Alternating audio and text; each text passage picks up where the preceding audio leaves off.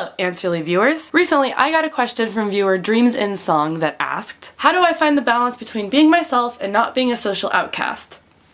Let's talk about this for a second. First, we need to frame what you're saying a social outcast is. This is a really big term to throw around and it has a lot of really negative connotations. If you're someone who really values your alone time and doesn't like going out to clubs and parties every single night, that's totally fine. That doesn't make you a social outcast. And if someone's making you feel like a social outcast just for being the way you are, they're not a very good friend. If you've got melty green skin that smells like onions and you're 16 feet tall and no one wants to be around you because of it, then you might be a social outcast. But I'm gonna hazard a guess that even someone who has all these problems working against them could probably still find some people to hang out with who'd like them for who they are. So let's work on the deeper problem here. Feeling like a social outcast probably means that you're having trouble making friends that like doing the same things that you do. If you're a quieter, more introverted person, there are lots of people out there like you. If you're just into nerdier topics or TV shows or games and your friends aren't into that stuff, try to meet some people who do like those things, whether it's joining a club or finding people to talk to online. If you're wanting to be social but you don't like big